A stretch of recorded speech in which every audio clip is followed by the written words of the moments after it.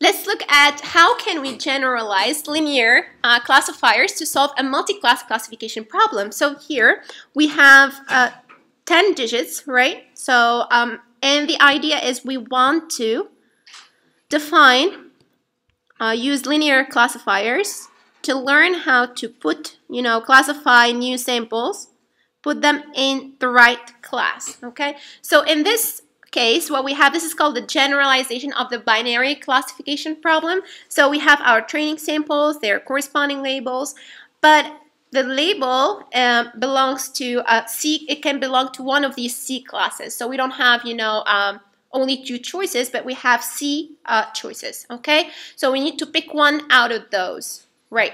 So how can we do this? So this is the problem. So how can we solve this classification problem using linear classifiers? So here what do we have? We have three classes, right? So, and what we use, these 2 features. So this is, these are the coordinates, of course, of these points in our feature space, right? X1, 1, let's say this is sample 1, X1, 2, right? How can we do this using linear classifiers? So I would like to remind you, if you guys remember the very, very first lecture, I introduced these 4 concepts that are very popular in machine learning, how we formalize problems, how we solve them. One of them is this one. So I would like to refresh your memory and about the third one, which is generalizing a particular ML solution to solve a bigger problem. So going from the particular solution to the general or universal problem, and here going from solving a binary classification problem, trying to generalize that solution to a multi-class classification problem, okay? So any ideas on how can we potentially classify these guys using a linear classifier, like a linear, like a set of linear classifiers, not only one? Yes? We can send SVMs 1 versus all. Very good, 1 versus all. So we can solve, one by one basically, and then fuse all those solutions together. So this is what is the solution about, right? So here,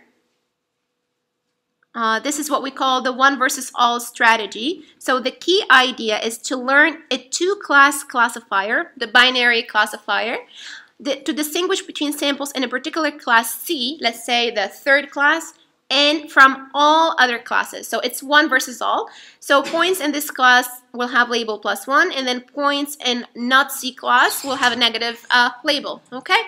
Now, the second step would be to solve this for all C classifiers. So we're going to build how many models, how many linear classifiers we'll estimate? C linear classifiers. So we need to solve C SVM problems, okay? Right, so when solving this is a key idea. So all points from class C, they will lie on the positive side of its decision boundary. So if this is, the classifier for the crosses, so the points lying on top of this, so the crosses will lie what we call on the positive side of this boundary, okay, the blue boundary. So this is the positive side, and points lying on the, basically from the other classes, they lie on the negative side. So this is the negative side of the classifier, okay? So these are 1 versus all. Now let's apply this rule to this case and see what we get. Okay, now for example, let's start with class 1. So I want to distinguish 1 from all the other classes. So this is a line that separates C equals 1, okay. So class 1 from 2 and 3. And then we want to separate class 2 from 3 and 1. So maybe something like that. And then class 3 from 1 and 2.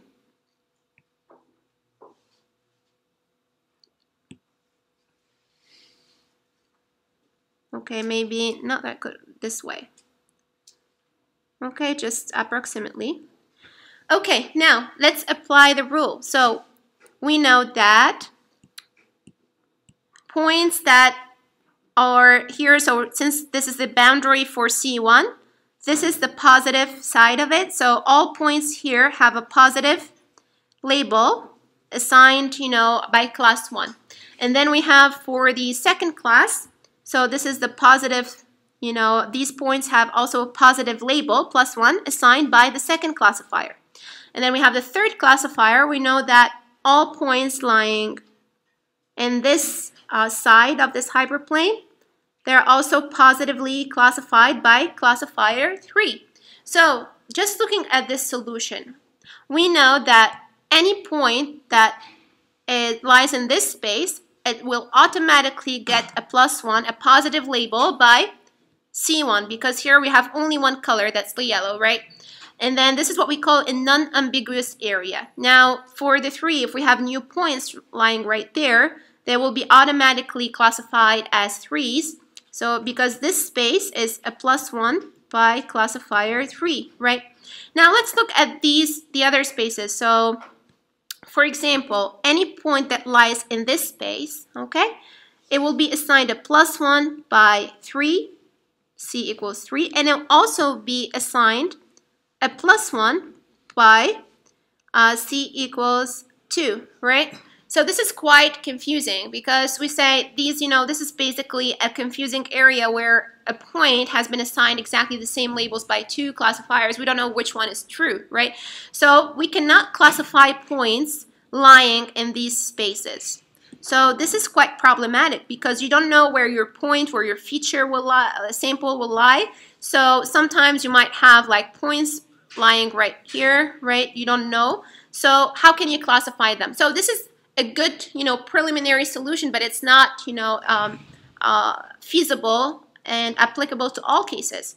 So, right, so this is, how can we formulate this problem, right? So if we write it mathematically, so a point xp belongs to class C if it satisfies the following inequalities. First one, it is, it has a positive, it lies on the positive side of the classifier, of the classification decision boundary by class C. So it's like, lies on that side, but it has a negative, basically, label for all other classifiers different from C, okay? So these are problematic because they have been assigned positive labels, but by not only the right classifier, but by a second classifier. So this condition is not very satisfied, so it's quite problematic, and you can see it right here, right? So we have these problematic areas that we want to solve. So how can we do that? This is something to think about, right? How can we generalize, how can we create a more generic solution, right? And get a better idea so that we can classify any point in our space.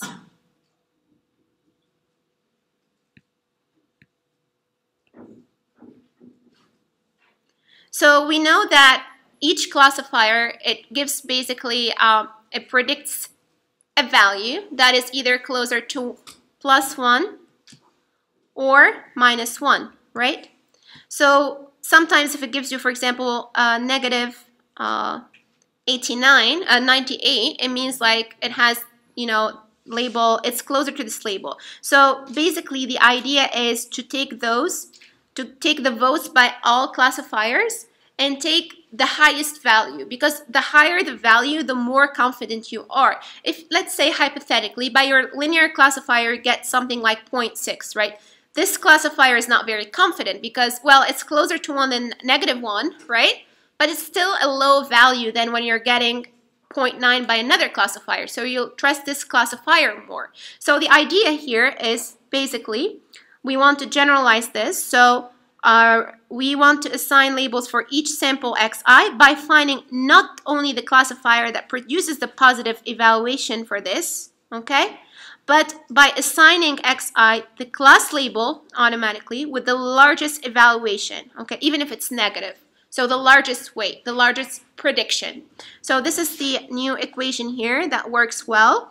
And here what we're looking for to predict the label, right? By taking the maximum value over all sets of classifiers of this quantity. And then once we find the C, j equals c, for example, equals 2, I know that this is actually the label of my class. Okay, so that's quite a simple idea, and this is what we call the fusion rule. Okay, so this is the fusion rule for linear classifiers. It has two advantages. The first one, it assigns labels to the entire space, and it also can effectively handle overlapping classes, as you can see here.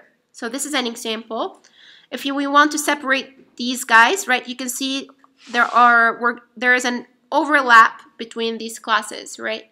So even with that overlap, the fusion linear classifier aggregational model is able to handle that. And ultimately, we get this nice separation or partition of the space into different subspaces where different points lie in corresponding classes. Okay? So that's the basic idea of a simple idea. There is more in the book. So if you guys want to learn and solve exercises, you can have a look at the machine learning refined. There are more different advanced approaches, but this is the simplest one. And just to summarize this part, so what do we have? We have this is what we call the one versus all strategy. So the first step will be to learn individual classifiers using any linear classifier, SVM, perceptron, etc., each distinguishing one class from the remainder of the data. And then in the second step, we will combine the learned classifiers using the fusion rule to make the final predictions or assignments. Now, which part is training stage and which part is testing?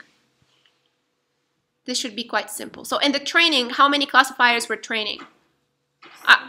Are we applying the decision rule, like the fusion rule, and also in the first step? Like when we're fusing them, like here, right? Are we integrating this in the training? Is this, being done in the training, right? Or no? So is this training, or is it testing, or is it both? Who says both? Okay, who says training? Who says testing? Come on, guys. This should be straightforward. Okay, just read this carefully. I'm not going to answer. Okay, so right here, what are we doing? We're learning. We're training the classifier. So we learned how many models? C models, right? Independently. When we learn them independently, we don't care about, we're not using the prediction by other classifiers and feeding it into the training of one of the classifiers to improve its learning. This will be ensemble learning. This is different, right, when you're mixing both. But right here, this is the training stage. You're training different classifiers independently, okay, C1, C2, C3. You're finding these lines, these optimal lines independently. Then once you have a new sample, okay, to predict, or another sample right there, to predict its label, this is in the testing stage. You are allowed to use what? The fusing rule. So this is done in the testing stage, okay? Because why is that? You can look at this because we have already trained our classifiers. We know that this is actually, these are the optimal ones. This is, the hyperplane that defines our linear classifier, okay? Great, so that's that.